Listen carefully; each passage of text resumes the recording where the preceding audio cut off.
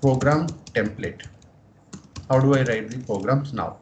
So from the procedure division perspective, the first statement, point 1, should be your display statement. Para 1.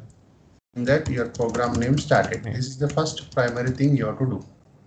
Okay. Second one will be initialization. Initialization refers to opening the files, opening the cursors if it is a DB2. Apart from that, assigning an initial values for your file variables, the switch variables. Okay. All the variables that do not have any initial value, you should make sure that all the variables that you're going to use have an initial value like space, 0, yes or no, like that. Okay. Yes or no.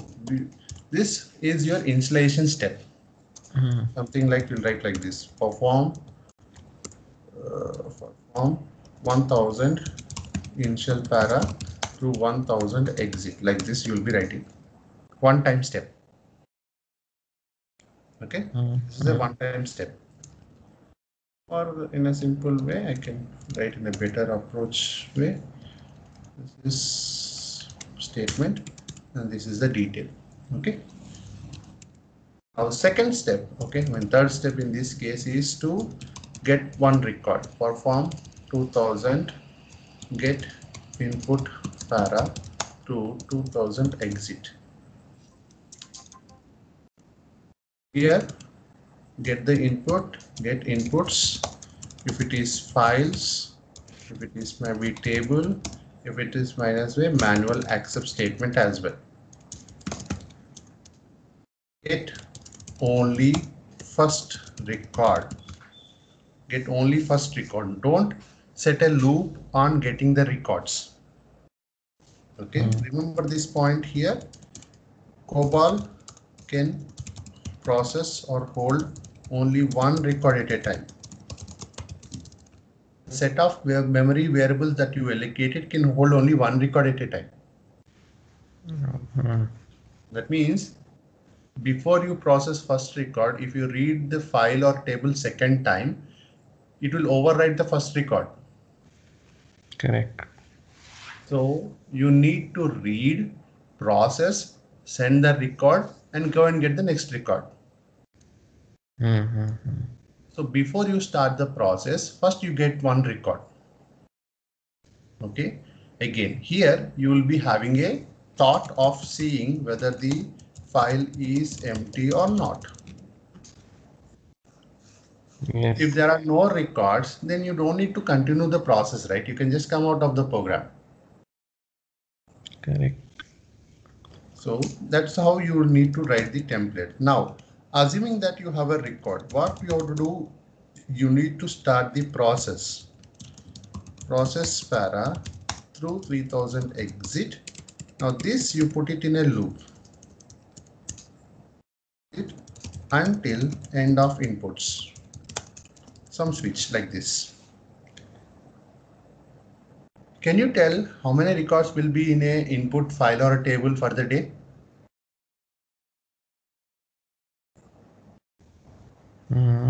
So if I say that, for example, if I say that today you'll get or tomorrow you get 5 records as input. Okay. Then we can write perform 5 times syntax. But I would say that next day you'll get 10. Okay. That case, we cannot every day keep on changing the program frequency of loops, right? Yeah. So what we do is we don't put a loop on a number wise. We put a loop on a condition. The condition is always to set a loop till the end of inputs. Yeah, end of input, end of file. Yeah. Okay. End of inputs. Always remember end of inputs. Whether it is a file or a table, whichever is acting as input, based on that, we will take a proper variable name and we'll put a proper condition there. Okay, sir.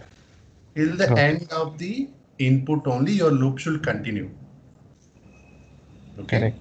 Yes. And like I told in yesterday's or previous class, This is the only loop that you should be concentrating primarily. This is the first and the last loop for a lot of programs. Out of 100 programs, 1 or 2 may have separate 2 or 3 loops, but 90 programs or 95 programs will have only one loop, and that will be the process loop. Okay. Okay, you got it? Yes. Now, in the process para, okay, in the process para, the very first step is to audit the data. Some programs, yes, some programs they don't do. Okay.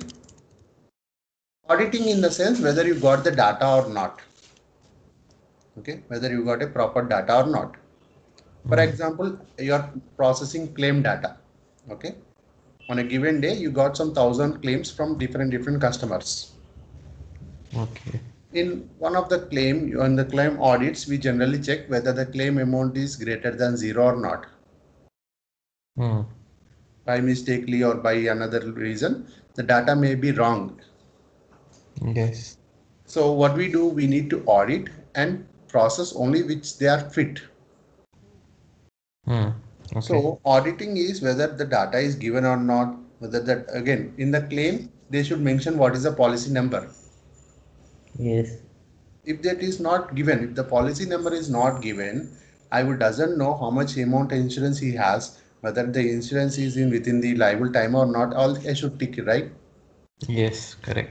So when we get inputs, we get input from different agencies, different screens, different routes. Some places, somewhere the data will not be as expected. Yes. So when we write the program, we will think in that way, and first we do audit to check whether we got proper data or not. Then yes, if we got proper data, then apply the business logic. Okay. Business logic. In here, what you will be applying the if conditions, the primary one. Calculations. Calculating the dates, calculating the amount, all these things here. Filtering. Specific, some records you are filtering, other records you are skipping away.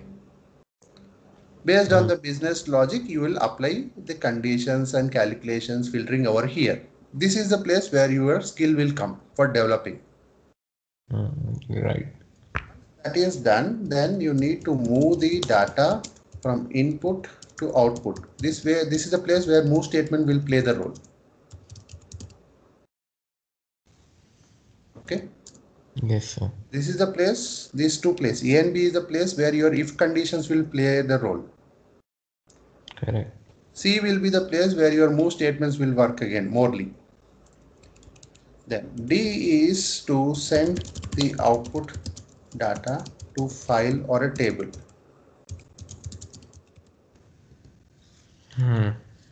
On step 3, okay, as of step 3, you got one record. In step 4, you have processed one record. Now what you do is, this is primarily important, go and get next record.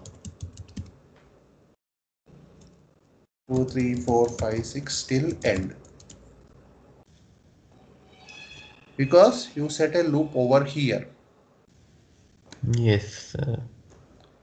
First you get one record, process it and go get second record. If there is a second record, it won't be end. So it will process again the same steps. If there is a third record, process in same steps, 4, 5, 6 till end. When it reach end, it will check, yes, it's time to come out of this loop. In that case, fifth is the perform 4000. This para is very not much important. You can write directly the statements also. Okay. This is to close the files or cursors and display counters. You can write them all in here itself, or you can write in a separate para. Okay. How many records came in, how many records went out, all this you can write, and finally you can simply tell that go back. End. In this entire structure, okay, in this entire structure, you take 100 programs only, okay, only A and B are the ones which will be changing. Correct. Okay. Rest all programs will fall with the same pattern, with all statements, with more of the same statements. Okay. A and B are the places that will change based on the data that you are supposed to be processing based on the requirement given to you. Okay. Somebody gave you claim data, somebody gave you policy data, somebody gave account data, somebody gave trade data, sales data, what are the data? Audit as per the data, apply the logic as per the business. Once that record is processed, move, send out, get next record. Okay. You need to remember this template. This is called a modular structuring. So what it is called? Modulus. Modular. Modular. Okay. Because we are not writing the programs in a line of sequence. We are preparing them in a modules like this. Okay. This is how you're going to write your paragraphs. This is called, of course, I missed the main part, the main para and the main paras. These are your major statements. These are your minor logics. 2000, 3000, everything will be coming here, bottom. Right? Yeah. Now, in this one, there is one more structuring, standard structuring you need to note here is the paragraph numbering. Okay. It's not that I have funnily given 1000 and 10,000 or 2000 or 3000. It's part of your game in the program. Your main para will start with zeros. Okay. And paragraphs in main para will start with thousands. Whatever the paragraph you are calling from main para, from here, they all will start with thousands. Fine. And any para that you are calling in the 1000 paragraphs, like 3000, you may call audit para. Form. In that case, you need to go for 500, the 100 series. Like this. Like this. So if it is 3000, you are calling another para, then it should be the 100 series from 3100 till 3900. And if you are calling any paragraph in 3200, again, any para within 3200 as a subparagraph, you should be using 10 series now. That means 3210 till 3290. Oh. And anything beyond that, okay, if you are calling 3210 is calling another number, another para, then you should go by single digit numbers. It means 3210 1 till 3210 9. Got it? Because let's say I'm analyzing or I have an issue in something like 3340 para name. If I'm analyzing this paragraph, in my mind, I already know that this control came from 3000, 3300 and then 3340. Which is again 000 main para. So in main para, the control moved to 3000. In 3000 paragraph, the control came to 33. In 33, the control sent to 3340. So I know the sequence of my control already now. Okay. The number is not a joke here. Okay. The numbers are not at all a joke. As and when you call a subparagraph, as and when you creating a paragraph, this numbering will be change their levels. Thousands, hundreds, tens, units. Correct. Okay, this is not or shown or trained anywhere in Google. Okay, you will never know this point. You will know that you can write a modular program in Google. You may heard a word called top-down approach in Google. Okay, there are words of writing this kind of programs. They are called top-down approach. From top of your main para, you will control all the minor paras. Okay. Modular programming, top-down approach. These are the famous words which good programmers knows. And this numbering part is what another tricky part to remember as well. Yeah, actually. Right?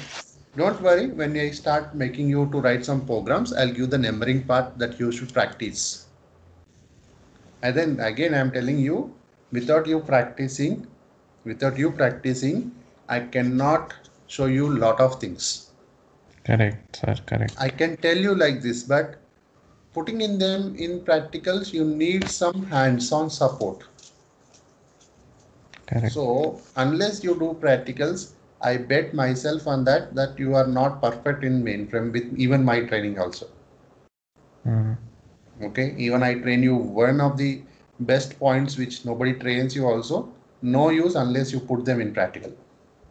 Correct, Because sir. You are teaching this us. is not interview question. Okay, these are not interview questions. Okay, these are not interview questions. But yes, these are the important points that These are everyone how should you know. write a program in the projects when you get a job. So again, I'm telling you, you will be training on both cases, one for interview, one for the job. Yes, Today sir. I train you only interview. After interview, I train you job. That's not possible 2-level ways. Correct. You need to catch all at once. You need to know the structure of coding a program, and you should know how to set up a program as an experience. You're not going in a fresher resume.